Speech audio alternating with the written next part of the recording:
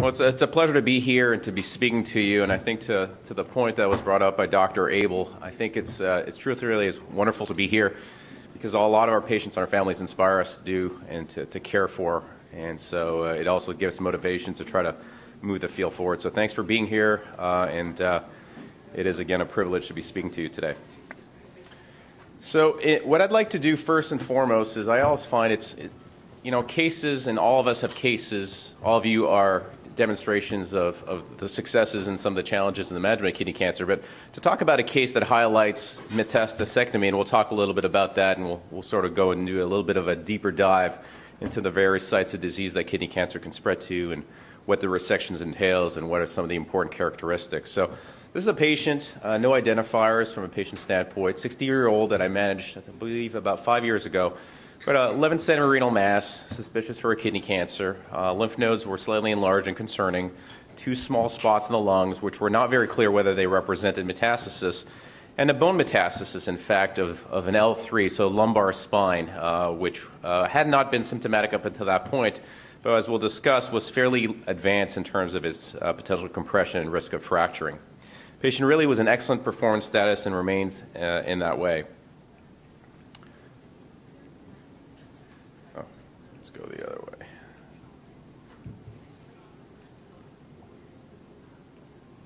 All right.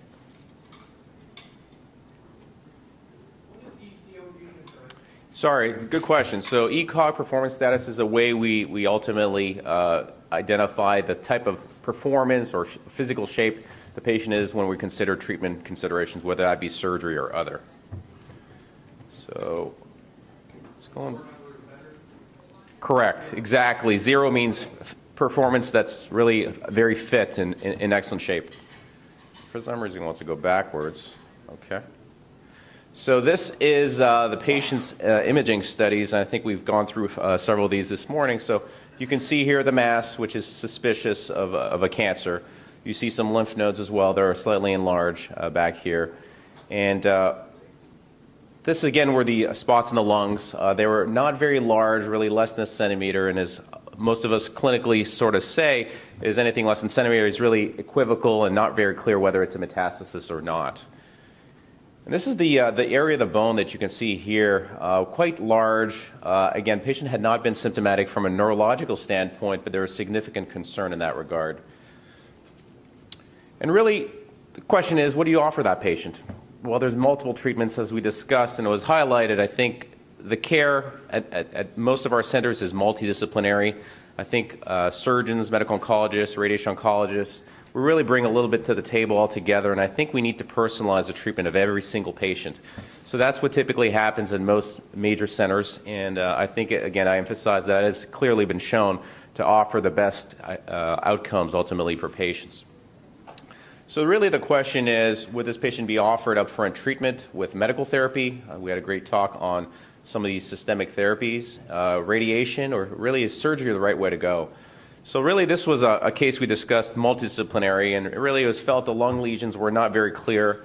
The bone area was significant concern that it could progress, and in fact what we decided to do is do a combined surgical resection of the primary and the bone with discussion with some of our surgical oncologists in the neurosurgical program. So patient underwent a cytoreductive, so removal of the kidney in the setting of metastatic kidney cancer, so that's what we refer to as cytoreductive nephrectomy. A lymph node dissection, removal of those lymph nodes, which I showed you, and then removal of that bony segment. Subsequent to which the patient had radiation to the specific areas of the bone as well. A discussion point afterwards, and I know will be discussed, is whether there's a role of giving medical therapy afterwards to these patients. So the pathology, in fact, showed this was kidney cancer, fairly aggressive type, Furman grade clearly being a factor which tells you how aggressive ultimately the cancer is. The margins were clean, which is what this SM means. Lymph nodes were all positive that we resected, and the bone area clearly was a metastasis as well. So what is the evidence to support this approach?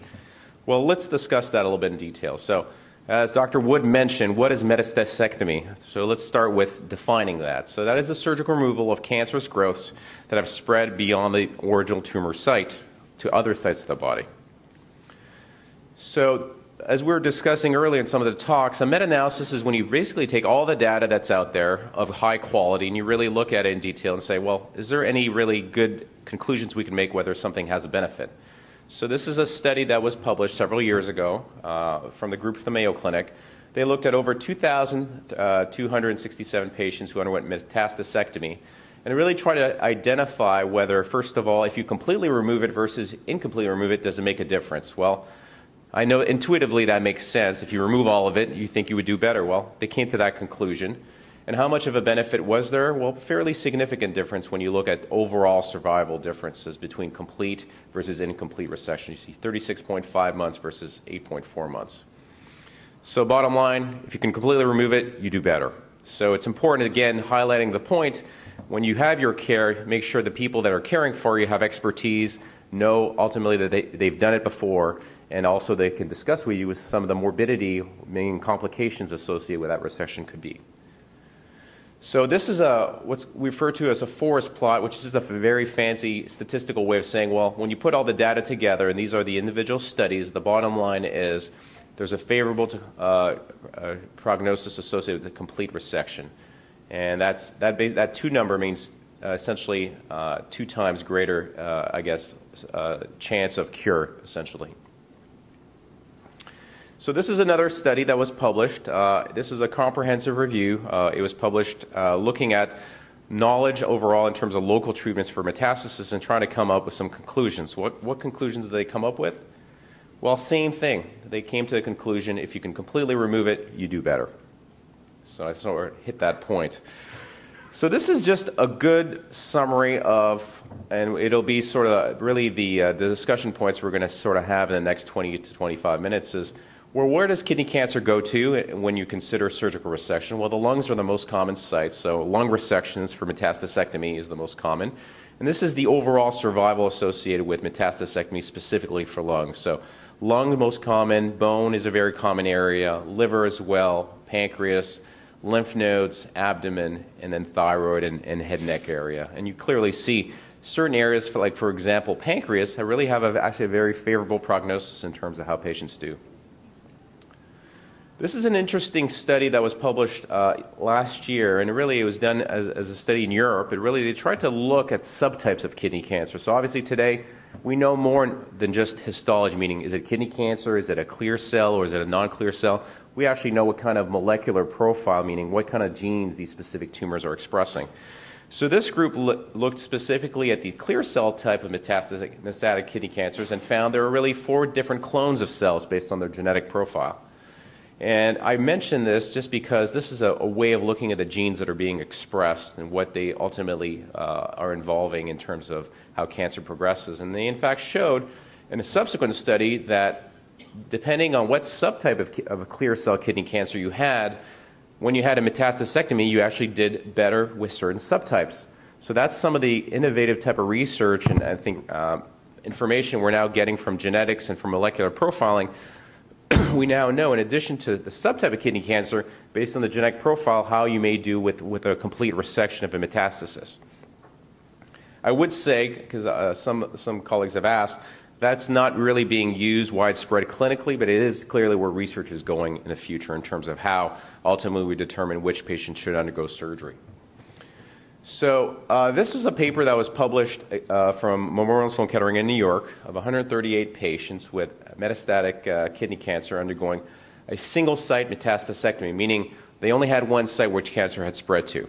And what did they find? They found that patients in terms of recurrence-free and cancer-specific survival actually did fairly better than expected. 84% of patients at 5 years had a cancer-specific survival. So something more encouraging that we would typically associate with it. And what were factors that associate with how patients did? Large tumors and sarcomatoid histology. Sarcomatoid histology is a subtype of kidney cancer which is very aggressive in its pattern of behavior, not only locally, meaning in the abdomen, but also in its pattern of spread to other areas. So those were the factors that were associated with how patients did. Another question that they answered is no evidence that if you had metastasis when you were diagnosed with kidney cancer, you did any worse than if you developed a metastasis afterwards and underwent this type of surgical approach. So that was also an insightful type of conclusion or point that was brought up by this specific study. And this is the survival curve. So ultimately, if you look at cancer-specific survival, and I'll tell you what that ultimately means, is if you look at survival specific to that cancer, not looking at whether someone had a heart attack or another cause of death, you see that, again, patients did better than would be expected with about, at 5 to 6 years, 75 patients were cancer-specific. Were cancer-free in that regard in terms of being alive following that resection. So this study specifically looked at, well, it's important, that we clearly discuss prognosis in terms of how you do from a cancer standpoint, but an important discussion point for patients is, well, talk to me a little bit about the morbidity, meaning what kind of side effects am I going to have from this treatment? That applies not only to surgery but medical therapy. You want to know what you're sort of looking into, what you can expect in terms of how likely you're going to recover from an operation. So this study looked at a national database of kidney cancer patients, looked at over a period of about 10 years, and found in the 1,100 patients that were looked at, major complications were found in about 25 to 27% of patients.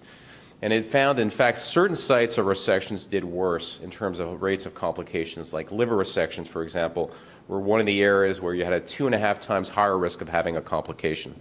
So these are also very important discussion points when you're discussing it as a clinician or as a clinical care team with patients in terms of what you can expect with a treatment. What were the most common complications? Things like transfusions, respiratory complications. Those are really the most common ones. Things like wound infections, things like cardiac were really fairly low, about a 5% incidence of having those things. And that's also an important discussion point is today when we care for patients, and I'm sure many who had surgery, patients are really very carefully scrutinized and evaluated by medical teams and cardiologists to really make sure you're in the best of shape when you're having an operation, particularly if you have some medical condition. So let's now talk about the individual sites of metastasis and how patients do with resection. So lung metastasectomy, and I'm going from a chronological from the highest frequency of sites of metastasis and resection to the lowest. So again, lung being the most frequent site that cancer can go to and where patients have had experience in terms of metastasectomy, what do we know? And I highlight this as just this is a spot of metastasis or highly suspected and in fact was biopsy proven to represent that. So this is a paper that was published from a group in China. They looked at looking at prognostic factors of patients with metastatic kidney cancer who had lung metastasectomy. So again, we'd like to talk about survival rates. Again, and I think it was a good point that was brought up by an earlier speaker, is you have to be very careful when you say there's a 1-year, 3-year, 5-year overall survival. Those are numbers. They don't necessarily mean how you're going to do. Anytime a patient asks me that, I sort of take a step back and say, look, I don't necessarily can tell you what you're going to likely be in 1, 2, 3, 5, or 10 years. I can give you numbers, but those are numbers. It doesn't say. Those curves are, they span a certain thing, and they don't really represent everybody in this room or potentially who has kidney cancer. So you have to spend a little time and really be significantly educated, as well as clinicians have to really discuss that in a little bit of detail. So what were the factors that were associated with patients that did worse with a lung metastasectomy? Well, if your lymph nodes were involved, you did worse. If you had incomplete resection, like we were discussing earlier, you did worse. If you had multiple sites of spread within the lungs, you clearly had a less favorable prognosis. And so those are important factors for your clinician and for patients who have lung metastasis or considering this to sort of be aware of.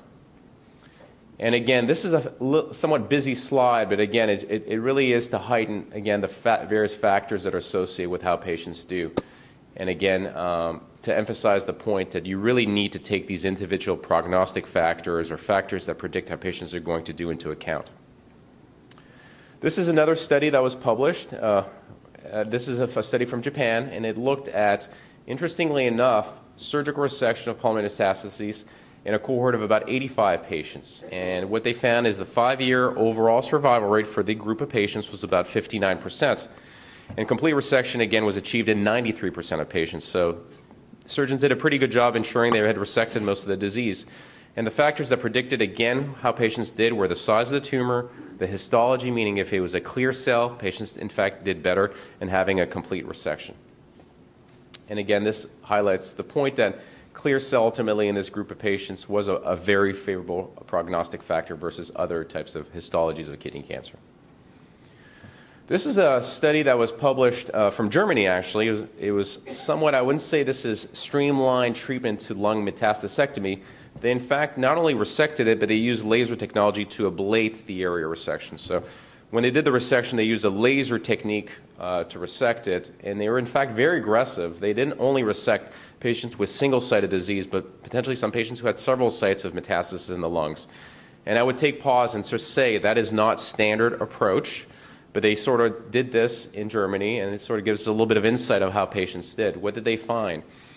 They found that patients who had a complete resection, again, did better, and it was achieved in about 88% of patients, even if they had several lung metastases in the lungs.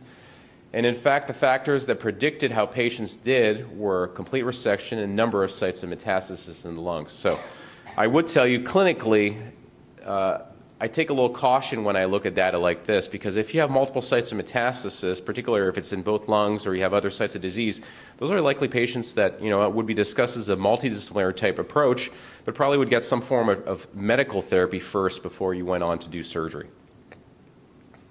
And again, this was to show that if you had one site of disease, you did better, but you see in this study they did up to 20 resections in some of these patients, which again, I wouldn't say that would be a standard approach that most of us would sort of advocate for.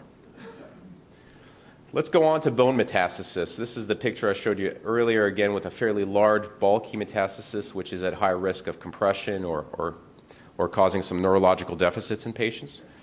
So this is a paper that's a couple of years old, but it was published from the group from Boston, orthopedics department, in terms of doing bone metastasectomies.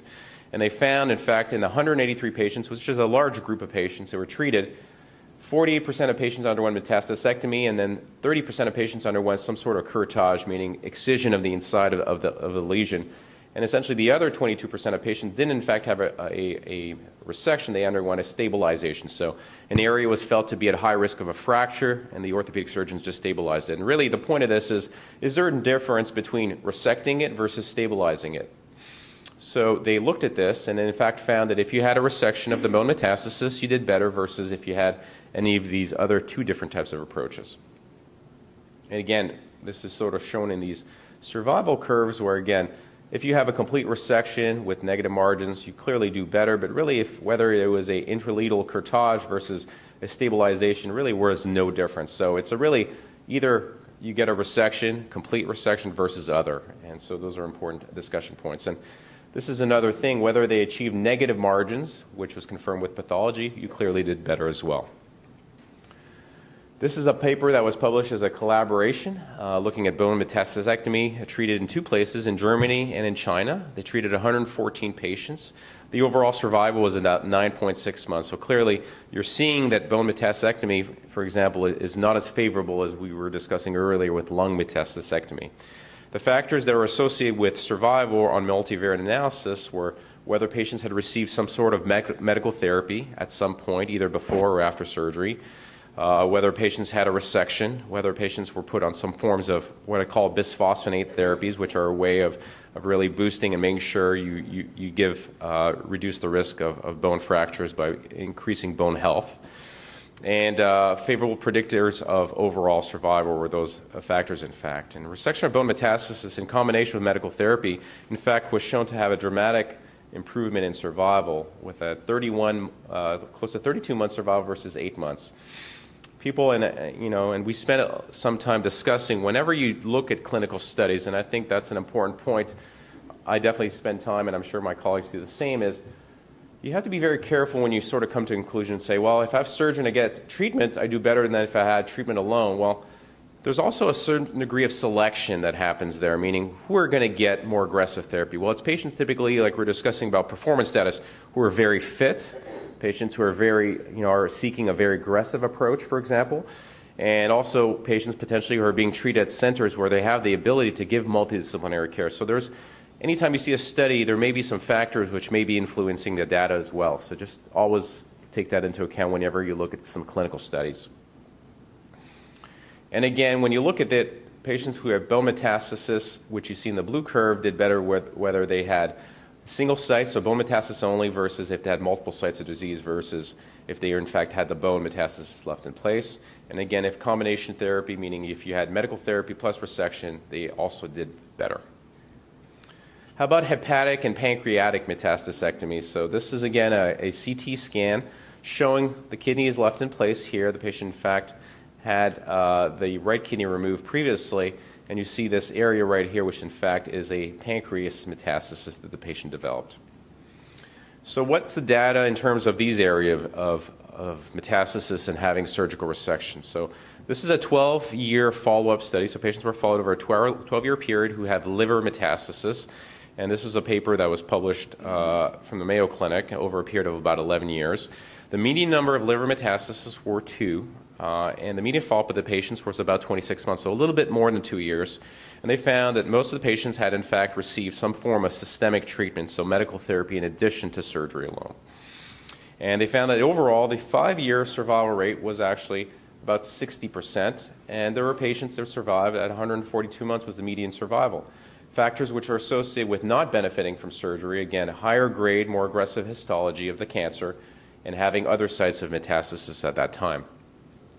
And this is sort of putting the data together, the survival rates. Again, you see there is, whenever you look at clinical studies, there can be a quite significant variation in terms of what are reported survival rates and how patients are doing. So that's also very important when you look at data or you have a discussion with your clinician to understand that there is variability in experiences and how patients do.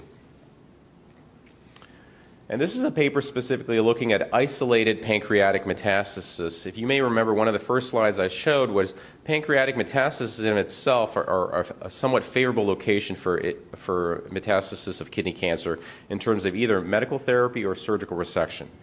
So this is a study of 276 patients. 28% of patients were treated with not only either surgery or radiotherapy, so either form of local treatment, and 256 patients received some form of systemic therapy, again, in addition to this type of local treatment. The median survival the patients had was about 58% at 5 years, and factors that were associated with overall survival was whether the patients, in fact, had some form of local treatment. On multivariate analysis, so multivariate analysis, as you all are probably aware, is when you take all the factors together and you're sort of controlling for potential things which may be skewing the data, what are the, bottom line, what are the factors that are really impacting how patients do?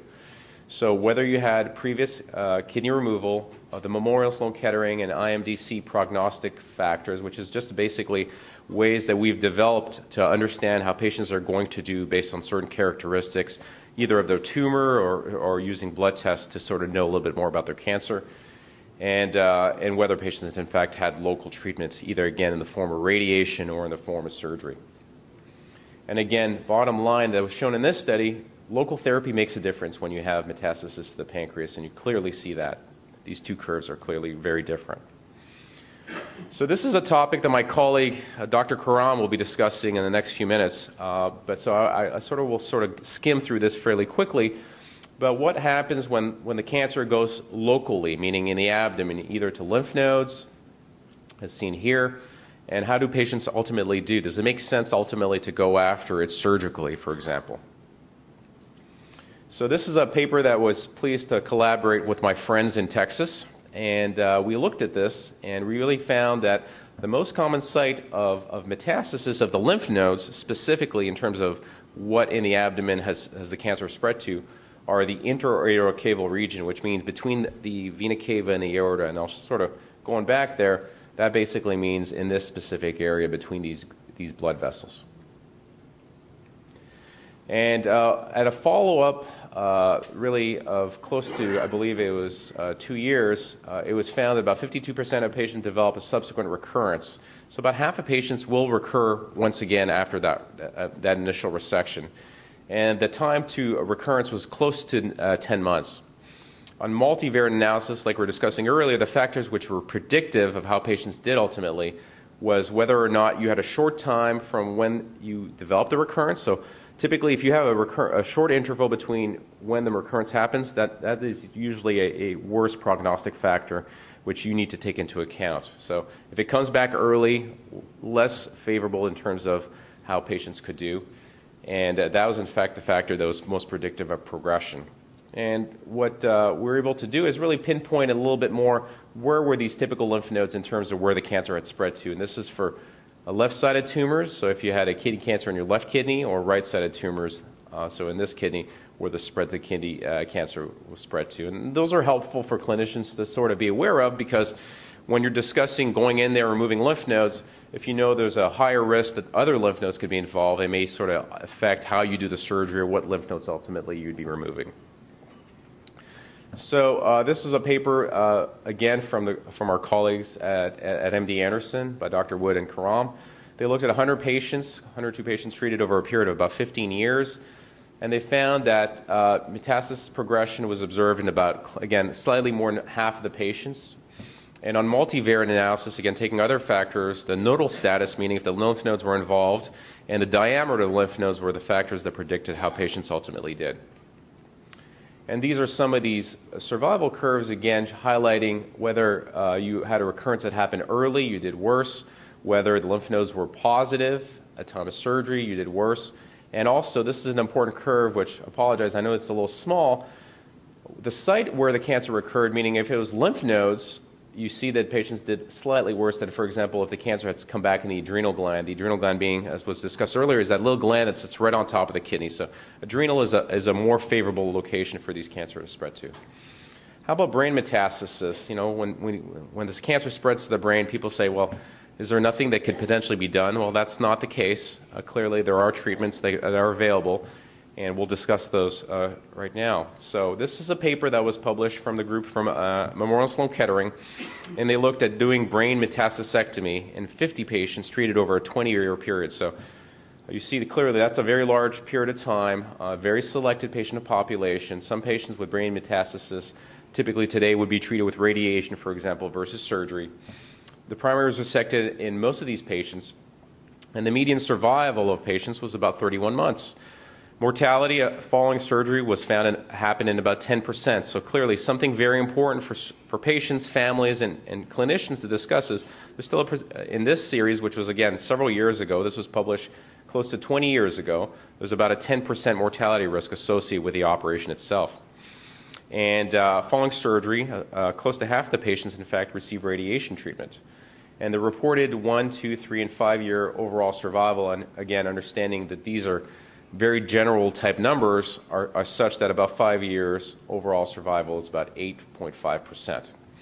Favorable predictors were whether the site of metastasis, you can say, what on earth does supratentorial metastasis means? If this was in the higher brain, patients typically did worse. Patients who had left-sided versus right-sided tumors did worse. Not really sure how to explain that, other than to say maybe that was just also maybe some statistical type reasons why that was. But also, if you had symptoms, neurological symptoms before surgery, you typically did worse as well. How about the head and neck? So I've had patients over the years who, for example, had developed a thyroid metastasis of kidney cancer. And actually, when you look at it, that is probably one of the more straightforward sites of surgical resection for our colleagues in the head and neck service to sort of operate on. And patients, in fact, interestingly enough, concurrence, meaning presence of thyroid and pancreas metastasis, was present in about a quarter of patients, with thyroid and adrenal concurrent metastasis in about 13% of patients. The 5-year overall survival rate was about 46%. And about 28% of patients develop a subsequent local recurrence in lymph nodes or other in the general head and neck area. Again, on looking at all factors, what predicts how patients do? Well, age was a factor. Patients who had involvement of adjacent cervical lymph nodes, for example, did typically worse. And predictors of how patients, or which patients are most likely to recur, was invasion of these lymph nodes or how long ago the patient had the thyroidectomy. So short interval typically did worse than versus if you had a long interval, for example. So we were discussing a little bit earlier, well, is there a role to give medical therapy before you do these types of surgeries? Well, that's a very good question. Our counterparts, again, in Texas at MD Anderson have looked at this in a retrospective fashion. So looking at their data of patients they had treated, and they found that in 22 patients treated across 3 centers, MD Anderson, Dana-Farber, and the Cleveland Clinic, metastasectomy was found in the retroperitoneum, meaning in the abdomen, in the lungs, so multiple areas of sites of cancer. And about 50% of patients had a recurrence at a follow-up of close to 3.5 years. And the median follow-up of about 109 weeks, 21 patients were alive and 1 was deceased from kidney cancer.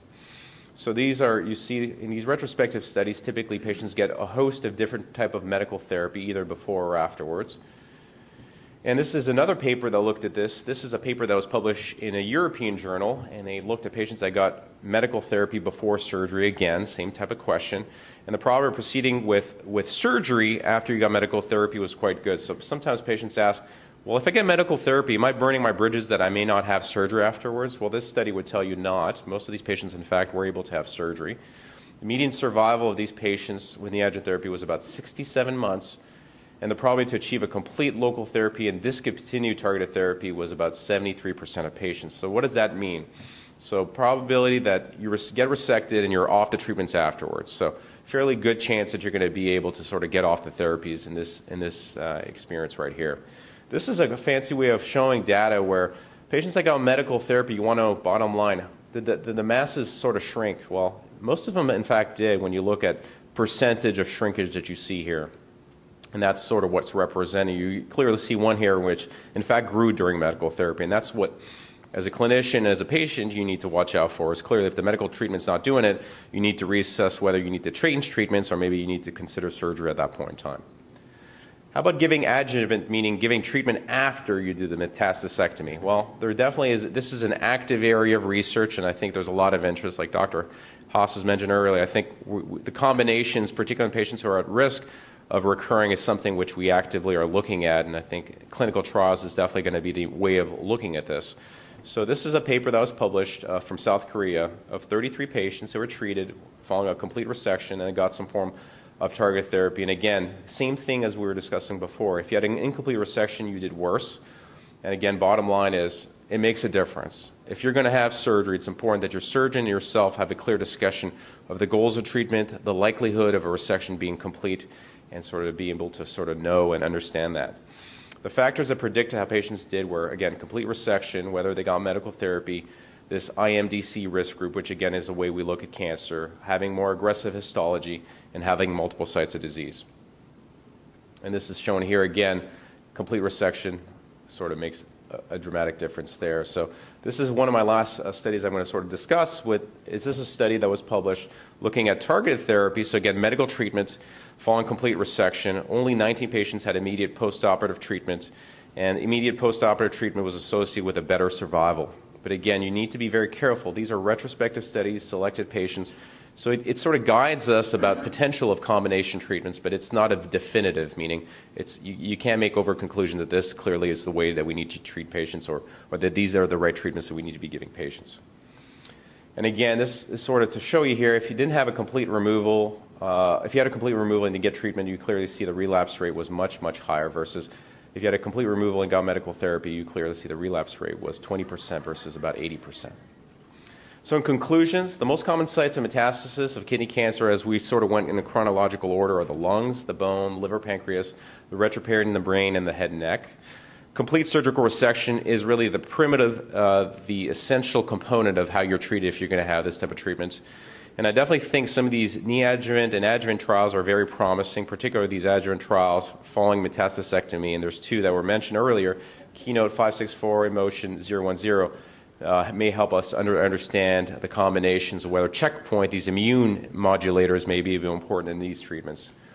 And I think this is a slide I like to always include because there's many factors when you're considering treatment and in particular aggressive surgery. Patient factors, disease factors, likelihood of complications with surgery, and then site-specific, meaning lung, bone, and brain, like we were discussing, clearly know how patients are, and there's a difference in prognosis depending on those sites. Lastly, this is a nice summary slide in terms of the treatments and different types based on the location. And just a brief mention of I think, a mentor for many of us, Dr. Swanson, who's part of the KCA for many years, and dedicated a lot of his career to the really focusing on metastasectomy and the treatment of kidney cancer. And I just want to definitely know that his legacy is one that we definitely all sort of are striving for, is to try to make an impact on the treatment of kidney cancer, particularly aggressive kidney cancer. So thank you very much for your time.